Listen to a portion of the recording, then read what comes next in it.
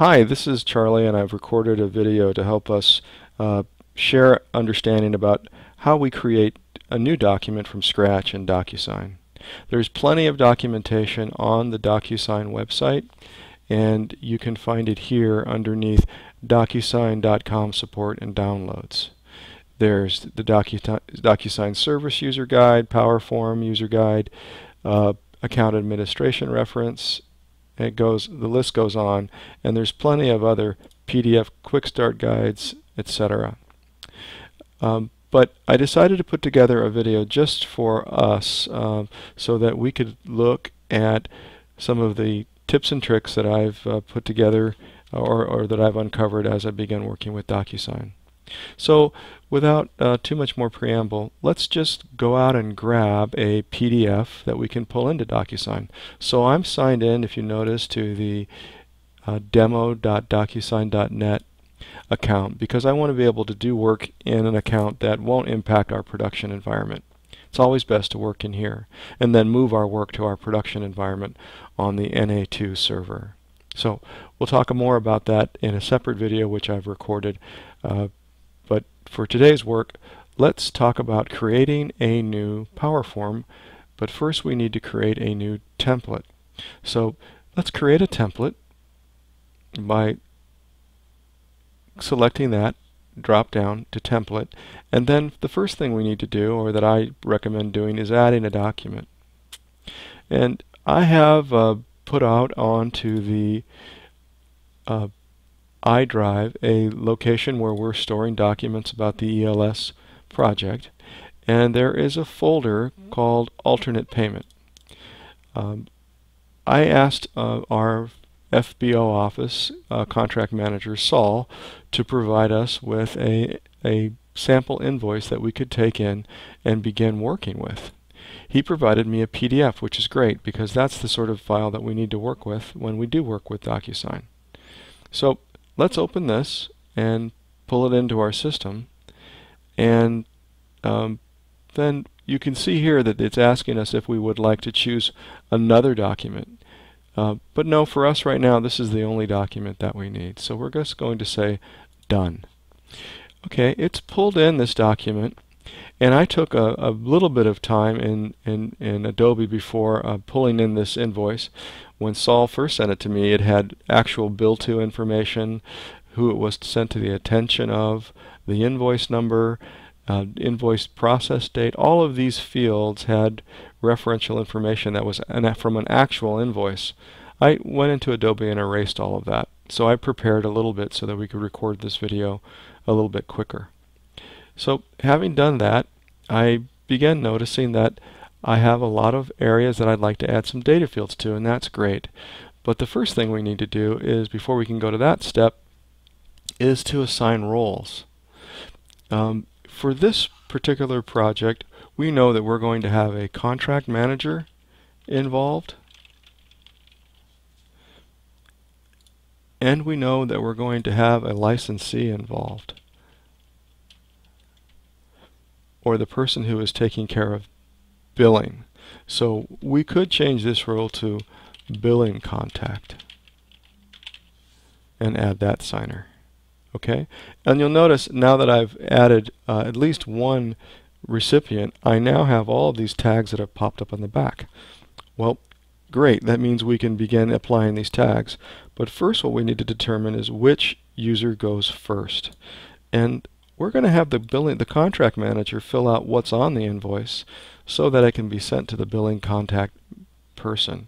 In production, once we go live, this will happen automatically, and the contract manager won't actually have to fill this work out manually. It'll be part of the ongoing application, the automation that's going to take care of that. But just for the practices of getting started, this is what we've decided to do. So let's click Done. And now you'll notice that we have this interface to work with, and you'll notice that there are two types of tags, those that are standard and those that are custom. I've created some custom tags that we've used for the Frapp Fred Concept Auto Finish, our first document that we converted to Docusign. And these are the 56 fields that are required for integration to create an agreement. Today we're not creating an agreement, but we do want to be able to take information that was part of the agreement and make it part of the invoice. And so for that reason, the billing first name is important to have. The billing last name is important to have. And the billing address is going to make sense that we would like to include that. And billing address 2 allows us to provide some secondary level of information. And then the billing city, of course. And notice that we can resize these. And of course, with billing city, we're going to want a zip code. And we can place and drag and drop that here. Now we haven't given ourselves space to put a zip code, sorry, a state. So I'm going to squeeze down this second address a little bit and move this field over, which is city, so that I can move over state, or sorry, zip, cancel. And in between city and zip, I'm going to want to put state. Now you'll notice that state is a drop-down box. It has all of the states that we are integrating with IPP. So that's good. We're all ready to go there. And as you need room, you can move things around a bit. And we could also choose to select and drag and move all of these over. And I'm moving these over with my arrow key.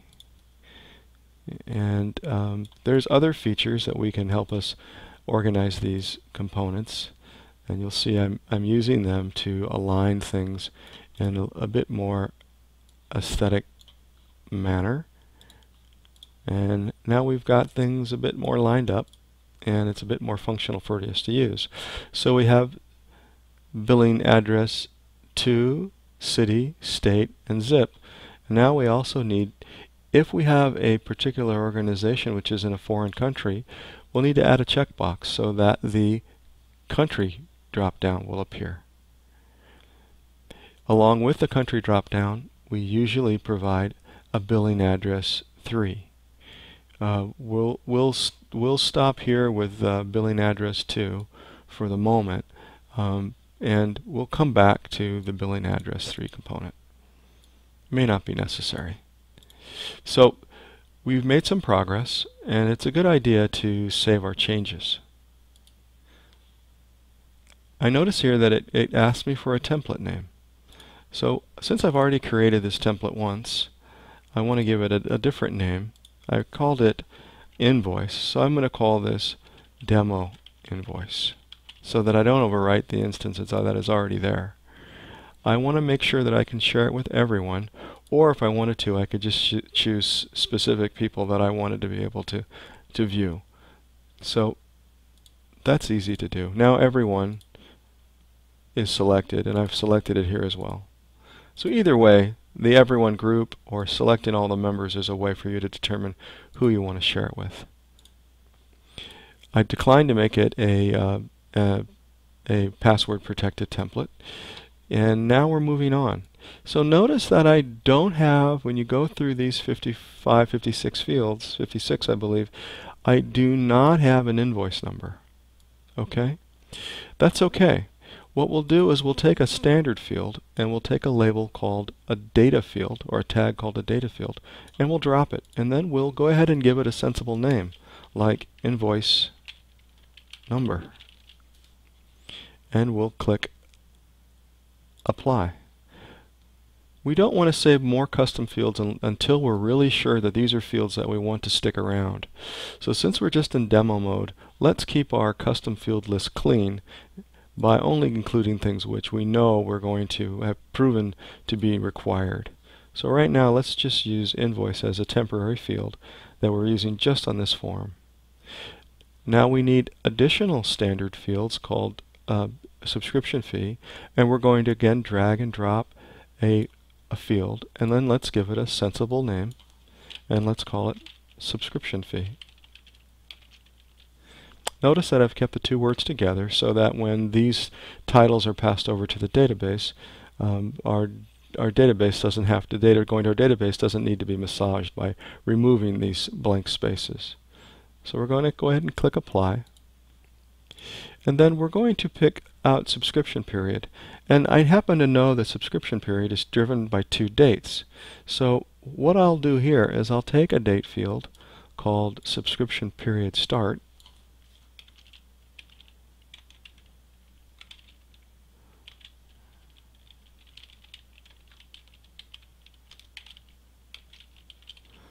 And rather than the tooltip being text, I'm going to make it date. And I'm going to make the mask be date. Now this is going to be a date box, which is going to accept things in a formatted date in a formatted date mask, so that people will be able to enter a 8-character or 10-character date field. And I click apply. And then that's great. I have one that is called start date.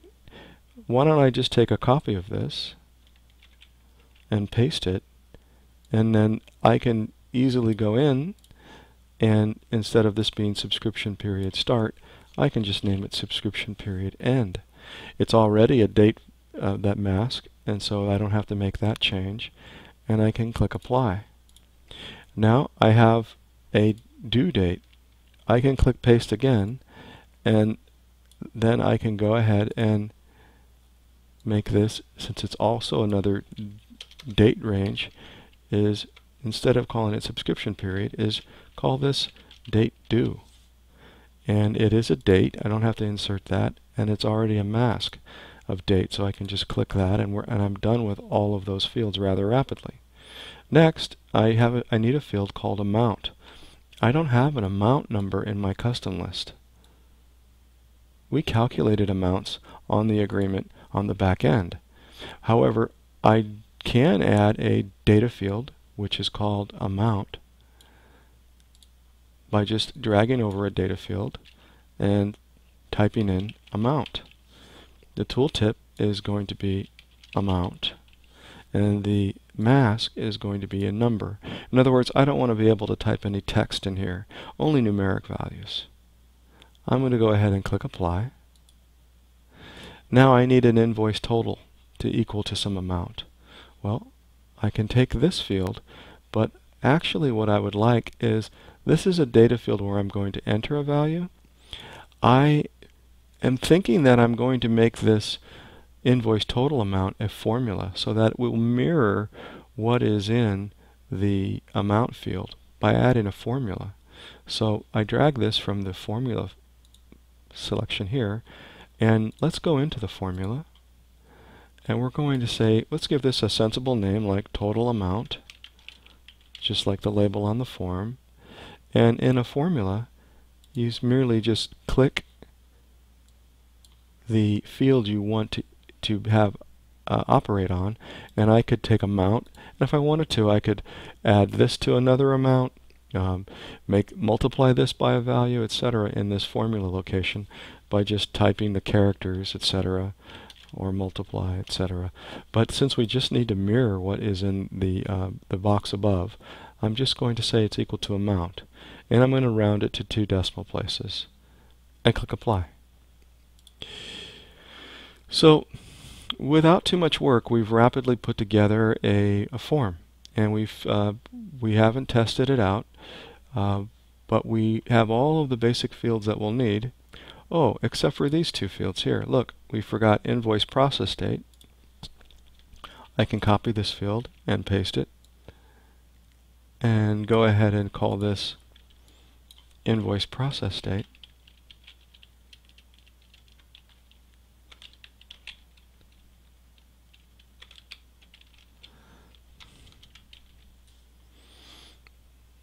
And then agreement number. So we've also need an agreement number, so we can go ahead and go to our standard fields and click down a data field and bring it over and call this agreement number. Click apply. Oh, and we've also missed who this is going to the attention of. Well, we know that we're billing it to this person, Now, on second thought, I think that these two fields really need to come down here, and that the bill to would have been better served by using company.